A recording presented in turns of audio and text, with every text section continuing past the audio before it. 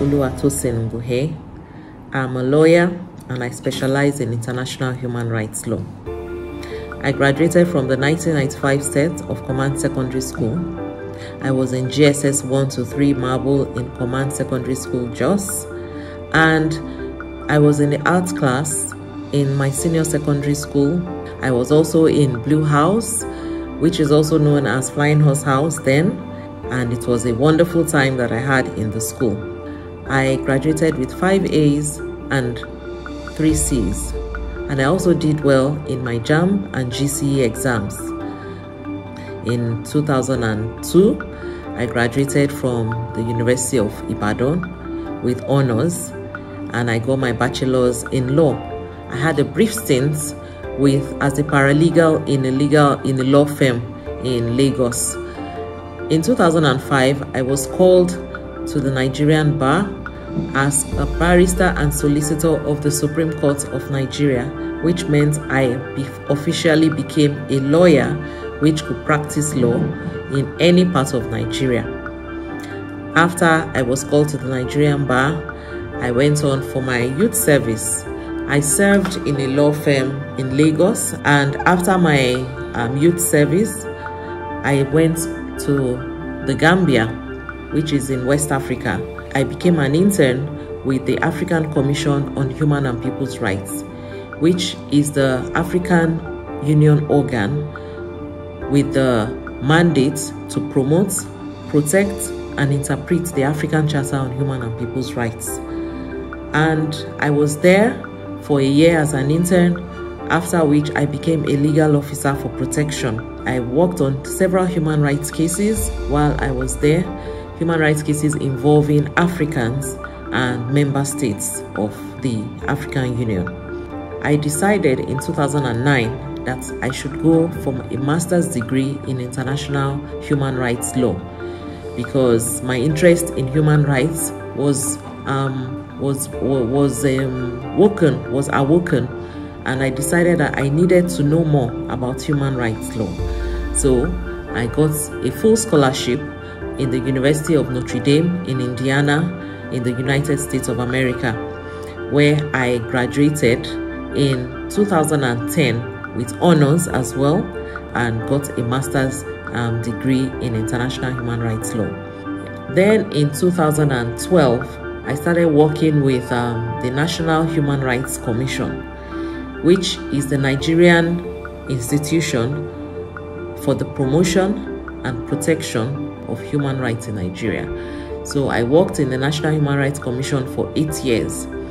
After 8 years, I decided that I wanted to broaden my horizon again.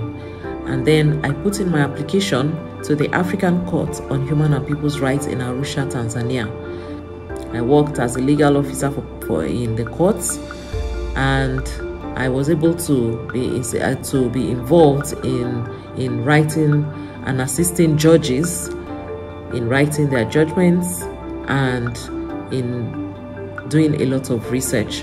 And I took my office in 2021, January, and I've been working since then with the ECOWAS Court of Justice as a senior research and legal affairs officer. The significance of my job is that I'm able to touch people's lives in my own little way. I'm able to be exposed to a lot of human rights issues. I'm able to influence the decisions of the courts. Also, being able to learn a lot about what human rights entails, how to touch people's lives, and how to make a difference in not only Nigeria, but in Africa as a whole, and even in the world. Because whatever we do in our little corner makes a whole lot of difference in other parts of the world. My advice to all of you, dear students, is for you to be focused, to be diligent, to be hardworking, and to put your trust in yourself and also on God. Believing in God and trusting that He can move you to any height that you wish to go to, and you can do more than you think. I wish you all the best, and I hope to see you out there someday. Thank you for listening.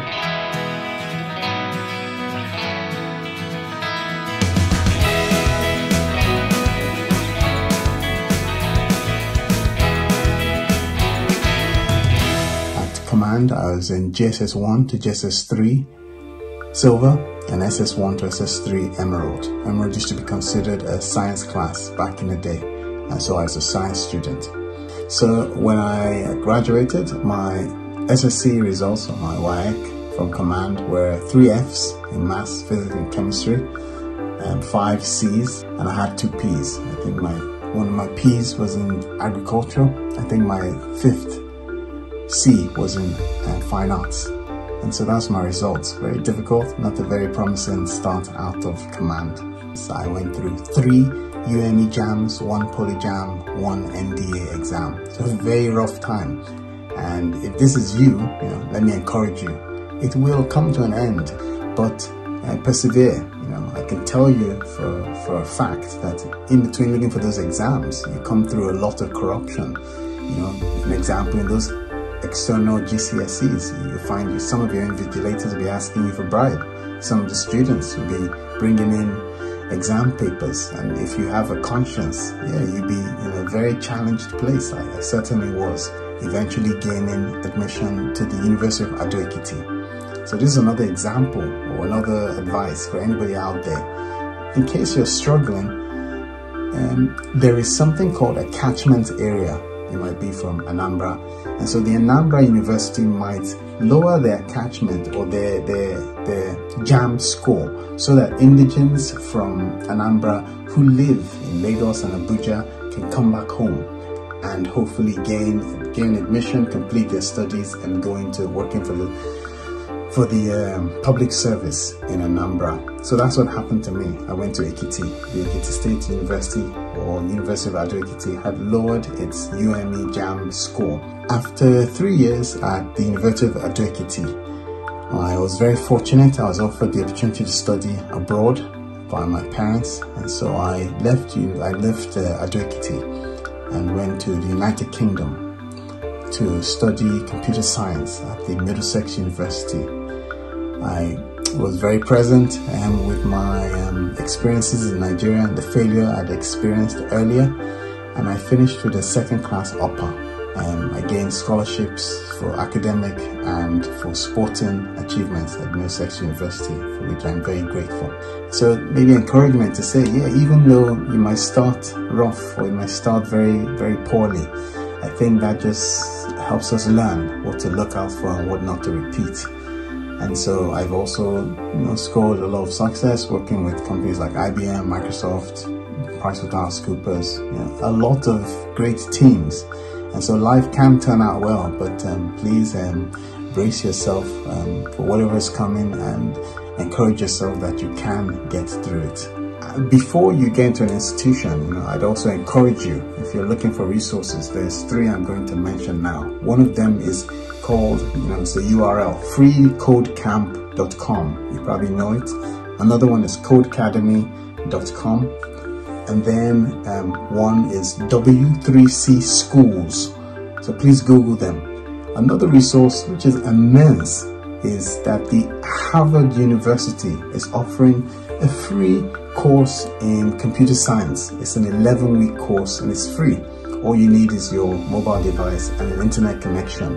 There are usually 3 tiers described when you're trying to build an application. So there's a front end, there's a middleware or application side, and then the back end. So this is the backbone of every company around the world. Give you a front end to enter your details like Google, your email, the front end, the middleware to process that data, and then the back end to store the data and retrieve it from anywhere around the world.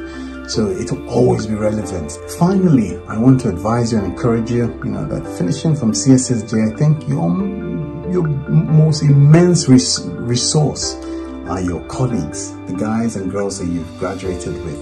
And so, when you're having a tough time, don't be ashamed of showing what you're going through, because somebody else might be able to put you through it. And if you don't tell them how dire or distressed you are, they might think, hey, maybe that's what you want. So for me, I think you're naked already. And that's one of the things I always do, to open myself up and learn from other people. Congratulations, class of 2022. Kehinde Peter Olofimoy, a graduate of the class of 1995, saying thank you for giving me the time and the audience to speak to you.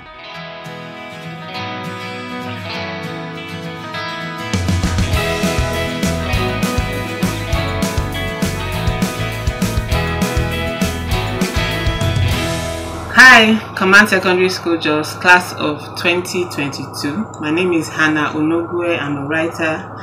First of all, congratulations on your graduation. I was once in Command Secondary School Jos like you. I finished in 1995. JS 1 to 3 I was in gold. SS 1 to 3 I was in diamond. And I was in Tiger House all the way. So I went to the sciences, but I wasn't too great with sciences. Physics, chemistry, mathematics, I got a P, which is that close to an F, so even though it was a pass. I did GC later, the year after leaving command, and I was able to make a C credit in chemistry because I studied that thing like no man's business. And initially I wanted to go for economics because everyone said, you know, it's lucrative and all that, but my real interest lay in psychology. Then I started writing in primary school, off and on. Even in command, I would write a few stories, pass the books round to my friends who were always eager to see how it would end. My first job was in English. I was teaching out of NYC. I went to a friend's school. She took me in. The pay was terrible. I won't even tell you how much it was. But it gave me some experience with English, teaching English, and then, you know, whatever experience you have, it helps you. I got another job with a software company, which is where I still am. Right now I have a contract with an American university, Arizona State University, for a fellowship, which I'm doing from here in Nigeria. Of course, is to produce fiction and original works of fiction, and you get paid for it. So the idea for writing is not just to pursue, it's great to have a passion and say you're doing it for the culture or something, but you should also do something you love and hope to get paid for it. There are different kinds of writing you can do. You can do copywriting for companies, where you produce content, you know, that others will read and get their message across. You can be a ghostwriter, which is you write for people, especially biographies, maybe for celebrities or politicians. And if you don't mind another person getting the credit for your writing, that would be perfect because your name probably won't be on the book, but you'll get paid for it. You can be a journalist, and that is another type of writing. And for that, you also need probably some background in mass communications. But with all of this, English is important, the use of grammar, use of language, and reading is very important. You can't write without being a good reader. You have to know the rules of writing before you can break them. You can't break them to get a point across, to make a good story. And these are some of the ways you can do it. Like I said, you can be a journalist, you can be a social media writer. There are some companies who need an employee just to deal with social media posts and all of that, so that is important. So for schools that do creative writing in Nigeria, University of Ibadan, University of Lagos, and I think University of Nigeria Nsukka, if you're going into journalism or any sort of thing like that, Covenant University is a great choice. American University of Nigeria in Adamawa is another great choice. University of Lagos, University of Benin, University of Ilorin, these are all great choices for mass communication. Creative writing schools abroad, we have Northwestern University, Illinois, Columbia University, New York. University of Iowa is really famous for its writing program. Option, Emory University in Georgia, we have University of London. And these are all, you know, choices, options you can explore as you leave school and decide on the next steps to take for career-wise. So for scholarships, you have a couple of resources. You have greatcollegedeals.net. You can go there and check it out. Blog.prepscholar schooljos.com, scholarshipads.com, topuniversities.com. These are a few of the websites you can go to check out scholarships for creative writing, and probably for a whole lot of other courses as well. So just to wish you well, as you take your next steps going forward from Command Secondary School Jos, and I pray you get clarity as to what to do next. Thank you.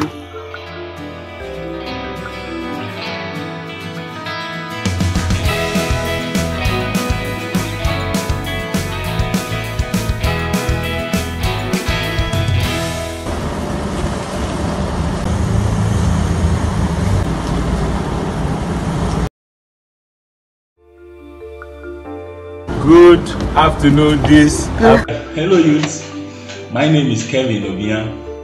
I'm a chartered purchaser by profession. I finished from Command Secondary School Jos 1995 set, and while I was there during my junior days, I was in JSS 1 to JSS 3 Mabu, up Mabu.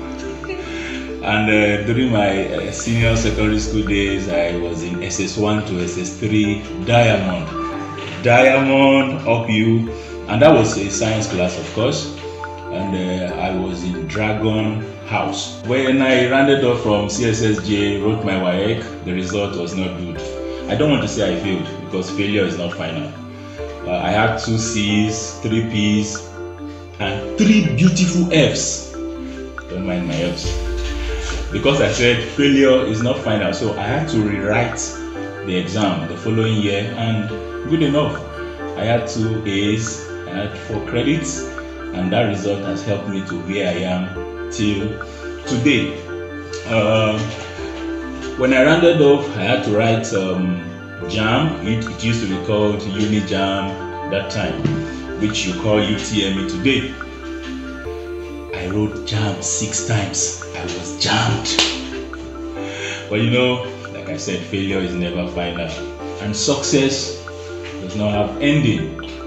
So my initial plan was to study mechanical engineering from UniBen. When that didn't work, I had to go to a polytechnic where I studied mechanical engineering. I actually went to Federal Polytechnic at Ekiti in Ekiti State.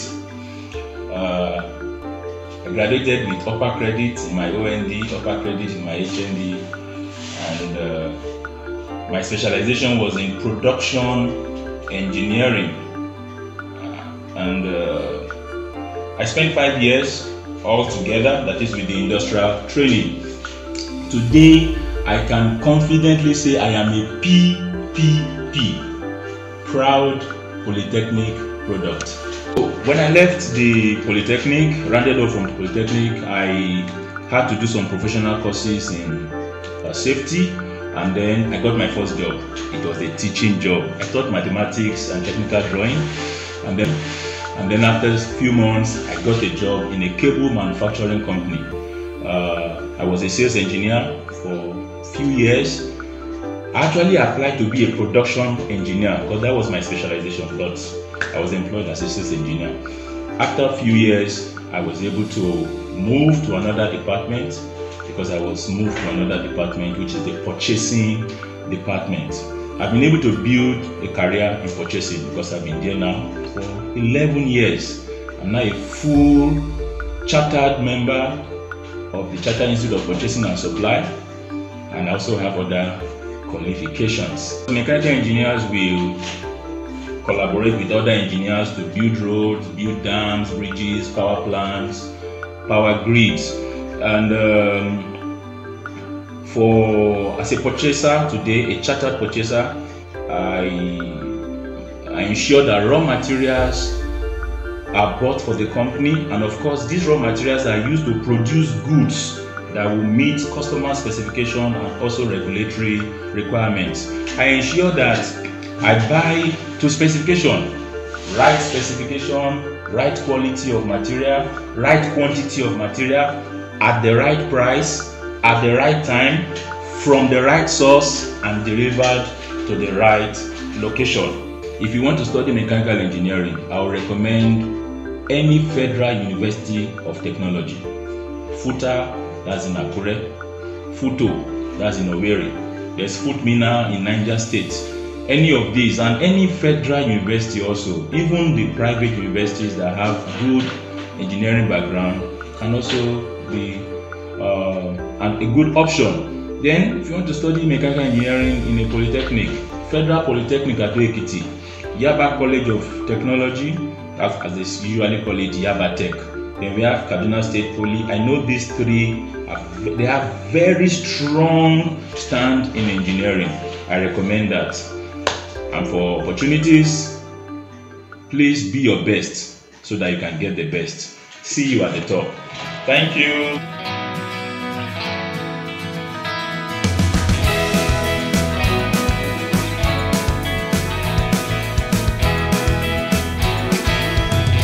It's Hakim Badmus. I finished from Command Secondary School just in 1995. So I'm a member of the 95 set.